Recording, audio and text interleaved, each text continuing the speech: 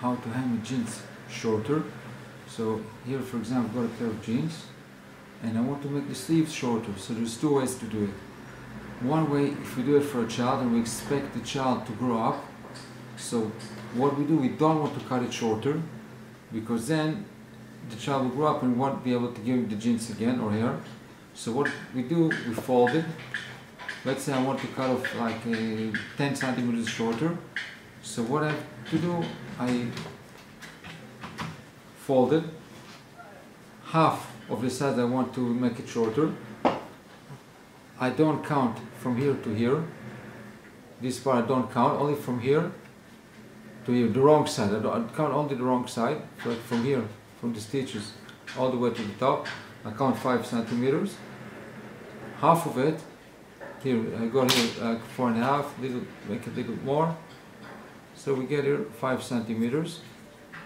Here, yeah. Now I've got pretty much 5 centimeters.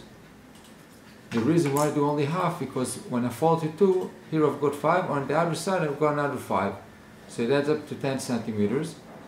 And I sew it all around here. I'm going to show right now how we do that. And then the all inside, I'm going to, after I sew it, I fold to the inside. It will look like that in the end. It will look like that. I'm going to sew it all to the inside. And then when the child grows up, I can make it longer again. I take out the stitches and make it longer again like that.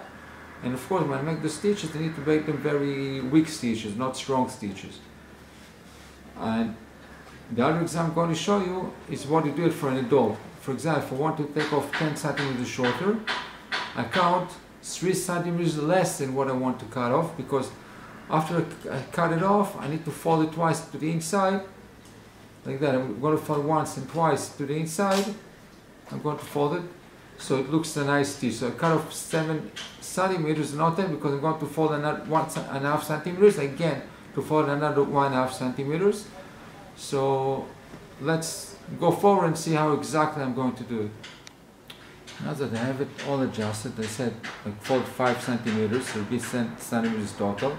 And like I said, this part I do not count, because we're going to see this part, only the hidden part I'm going to count 5 centimeters. Now we have it already.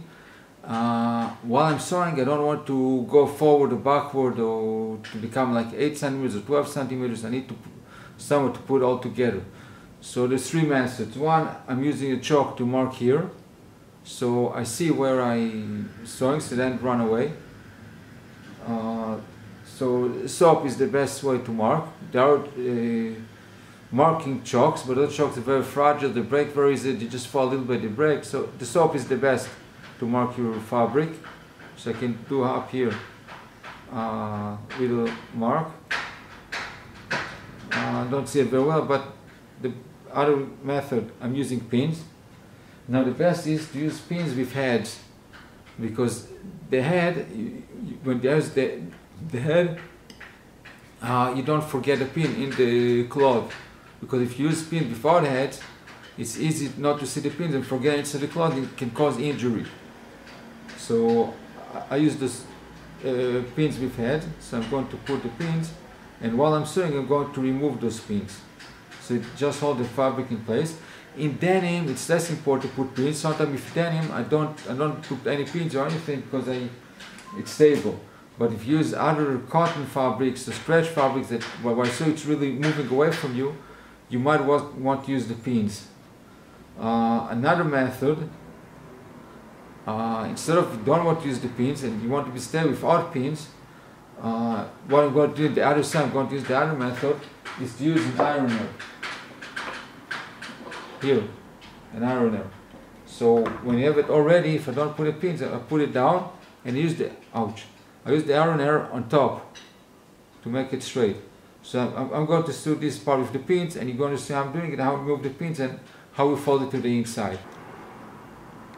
Okay, so here's the menu on the screen. It's a touch screen. So we're going to use a regular thread. Now, since we're going to open it in like a few years or a year or so when the child grows up, I don't want to be too tense, so I'm going to release the tension on the thread. Let's go down to even 2, whatever, so it'd be easier to open, or even 1. Just go almost to the minimum. Let's do it on one. The other one I can leave the same. That just left and right. It's a straight stretch. I don't need to play with the left and right options. And this is the length between the stitches. Now, since we're going to open it after a while, so we can make it longer. 3, you see, we get longer even at 5. So there'll be longer stitches. And not strong, so it'll be easier for me in the future to open those stitches. So here we've got, now the jeans, I'm going to put it in here, slide it, do it from the other side so I don't cover the camera. Okay, we've got the thread, and the thread, see it's moving freely, so that it gets stuck, and the bobbin we have here. Thread, I'm going to wear that like a glove or a sock, you want to put it in. I'm starting here, okay, and now I'm starting the sewing process. Let's move the diagonal of the sewing machine so it'll be easier for you to see what I'm doing. Okay, on the floor I've got the presser foot. When I push it will sew. On these machines I can push the triangle like the play button, but I already use the foot so I can touch the pants, the sleeve. So we measure it 5 centimeters. Now I need to be careful. When you use needles, it's very hard to pin yourself. So I have to be careful. Okay, that one I can start moving already because start taking it off. Now let's start. Okay.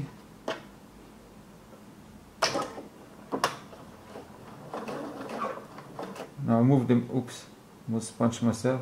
Move the needle. Important to count how many needles you use so you don't forget anyone inside. And of course we've got the white head so it's easy to see. I put it aside away.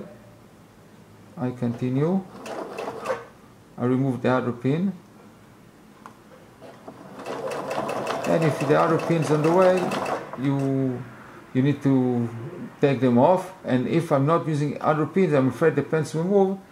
It's good once in a while to use your measuring tape to see that you've got a 5 centimeters. Although you make it a little longer if you think you missed a little bit. I think I got it right. Now, here you see I've got this heel thing. Let's see if yeah, we're in zoom. Yeah, oh wait, let's put it in zoom now, so you see it better. These heels, so you need to sew slower, because if you sew fast, well, you've got those heels, or we call it mountains or heel, whatever, the needle will just break. So here I go slow. To go slow, just press gently and press your foot. Okay, now you can go faster, and you see I do it right here between the thick one and the thin one. Between the fabrics, I sew between them, because they're going to fold it in the end. Let me make sure they're the same. Make sure over the 5 centimeters. If I didn't use pins, yeah, I've got 5 centimeters. Yeah, exactly. And I'm continuing. I guess I should have put other pins or use an ironer. But here I still count that I have this 5 centimeters from side to side. And I'm just move like that, make it a little longer if I don't have it right. I go slow again. And yeah, I got it. I go to the other side. Now I go the back button to go backward a little bit. Oh no, I didn't push it right. Okay, now it's going backward. And the scissor button makes the last stitch and get it up. I pull it up. I remove it. I take sewing scissors to cut the leftovers. Yeah. Oh, I've got like a cutting thing in here, so I put it over to cut it. Okay, I did fold it, as you can see. You see it's all folded. So loose wires I can just cut like here. Now, what I do, this whole thing, I want to fold to the inside. So look what I do. Look careful, watch careful. I'm folding it inside like that. Okay, now it's 10 centimeters shorter. And what you see here, where my work. Now you see the thread, because I didn't do strong, I did weak, so I can cut it in the future when the child will grow up and I want to move it out again. So all the leftovers into the inside. Now jeans, or you call denim, usually it says inside, no problem, it doesn't fall out. But perhaps it's a different kind of fabric, it starts falling out like that, doesn't look very nice, no problem. All you do, I do some stitches here and here, so it doesn't fall out again. I'll show you how to do that.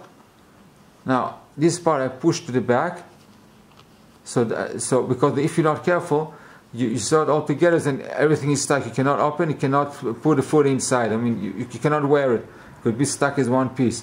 So when I make the stitches here, so all this part would not come out, I need to be careful not to sew the other side. So I fold the other side to my direction. I put to the sewing machine and I sew it. A few stitches, like that. Now here don't need pin, don't iron, no nothing. You just, now when it's a child pants, it's hard because you don't have a lot of room to play with. But I'll try to do my best to make some stitches.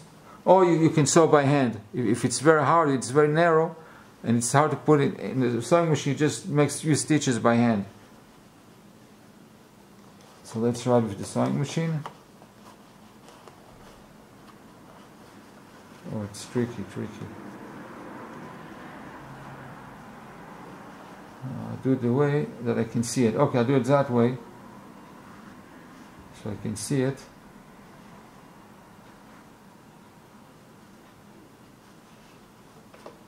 You do it also from the inside, so you see what I'm doing. So don't sew the other side. You see, I put it all inside, and I'll make some. Okay, the backward button and the cutting button. Disable the backward button, and I move it out. Cut the threads, those threads I'm cutting. Okay, good. Now you see what I did in the inside. You see a little stitches here on the outside, but now it doesn't move out. You see this side doesn't come out. The other side, when I did do the job, it comes out easily. So I can do it also in the other side if you want. Or the thing, maybe it's enough, but I did one side, it doesn't fall by itself. Here. Yeah, I got pretty accurate, 10 centimeters all over. You see here it's centimeters. So the sleeves I did, I handled 10 centimeters. If in the future I want to make it longer again, I just remove all the stitches I did here, where I show you. But best is to lay it on the table straight and you see if you got it shorter the way you wanted. Now I'm going to show you how to do the other sleeve. So this sleeve, you see I got it shorter. And you see the stitches around here, which look a little funny with this little fold because I want to make it longer. The other one will look nicer because the other one I'm going to show you, I'm going to just cut it shorter 7 centimeters. So fold twice to the inside to get it 10 centimeters shorter. So first of all, we need to mark 7 centimeters and cut them off. And when I fold twice to the inside, it's going to be shorter 10 centimeters. Okay, I'll flip my jeans over. Here you see the job I did before when I folded inside, so I can open the jeans and the stitches and make it longer again for a kid. And another example is when I do it for an adult, you know the adult is not going to grow up anymore, so you're going to do this kind of side that you just cut it off and fold it because you know it's permanently, it's permanent. So now I'm going to fold it twice. Each one it's going to be about 1.5 centimeters like that. And to make sure it doesn't move, I'm either going to put a pins like that or an ironer. So like that I'm going to put a pins. And I want to make sure it's 1.5 centimeters about. Even a centimeter, you know what, even a centimeter is okay, but in the fold going to steal you another centimeter, so it's a centimeter, and 12 fold it can steal another centimeter, so I take into account 3 centimeters. So we make it about a centimeter and I put the pins, or make an iron to make it hard. Now last time we used pins, so let's try to use an ironer this time. So I've got an iron connected to electricity, so it's very hot and we need to be careful. and I've got the pants, so I'll fold it inside. You see, I guess it's about 1 centimeter. I can check with my measuring, my ruler. Yeah, it's 1 centimeter, a little bit more, but I'm not sure to leave extra 3 centimeters. When I cut, I got 3 centimeters less than what I need, because I fold it twice, once and again, it's going to be about 3 centimeters. See, I fold it like that, hold it together, oops, and I iron it.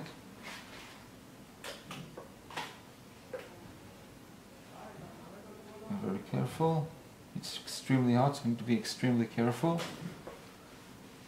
Let's zoom in, see what I'm doing exactly. So while I'm sewing, it's not going to go away from me. If it's not strong enough, I can make my iron maybe a little warmer, add some heat to it.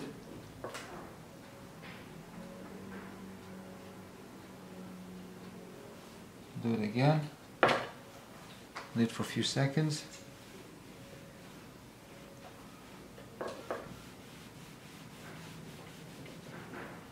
I think it's okay now. Yeah, if you look at the camera, it's pretty stable. Now what I'm going to do is to sew around it from here, and then I'll fold it inside. So I fold into the wrong side, and I'm going to sew on the right side.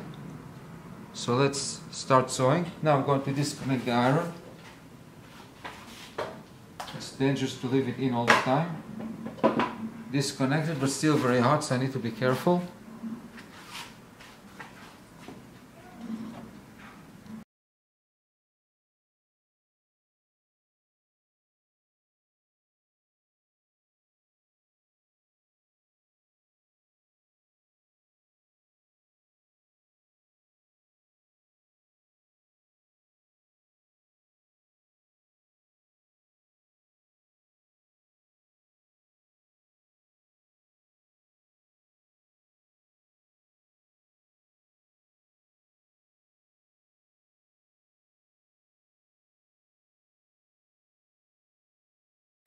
So now that I've folded to the inside, I'm going to do another layer of stitching. Slide it in. There we go. You figure, make sure that I'm not sewing too much to the inside. I've got only 1 centimeter folded to the inside. I feel it in the other side. I'll lay it down, and I'll start stitching. Get all the wires to the back, so I don't pull them by mistake. Actually, I put my fingers here so I don't block the camera. And I pull it a little bit, and I'll start sewing. It's tricky to use the stretchy jeans. Whoops.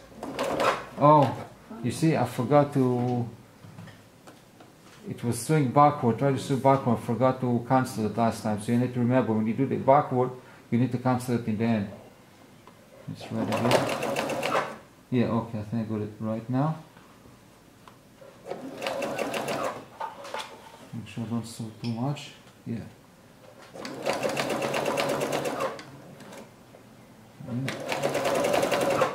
I guess I'll do here fast forward.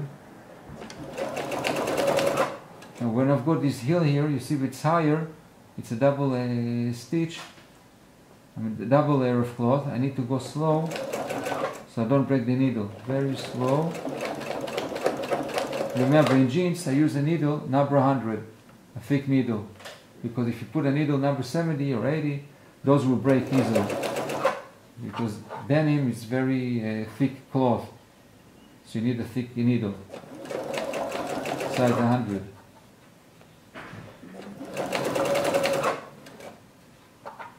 Okay. We continue. Like I say, use this yellowish thread, gold color, mustard color, whatever you call it. Okay, go slow. Here I can go a little faster. Okay, go to the end and click the back button to make an end stitch in the end. I cancel the back button, don't forget it, and then click the scissor button. Up button and up button again. I take it out. I cut here the loose wires. I take my tiny scissors to cut some loose threads. Now you see from the inside I sew the double thread, but we don't see what's on the inside, we see on the outside. So I make sure all the mess was in the inside. And the outside you see one nice thread. You see the outside of the jeans. You see it's the thick here. Looks almost like the original. Now I'm going to show you both sides what I did. Here I did it for the adult, but I was cutting it shorter, the pants. Let's zoom out. I was cutting it, now focus on the jeans. I was cutting it shorter because I do it for an adult that I'm not expecting that adult to grow up. And here, when I did for a child, I was folding it to the inside and sewing it. So you see the difference what it looks like. For the child, you have the original thing here, and the wires. You see the wire because I can cut it in the future. I use this kind of tool. You see here that if I want to open it, I cut it like that.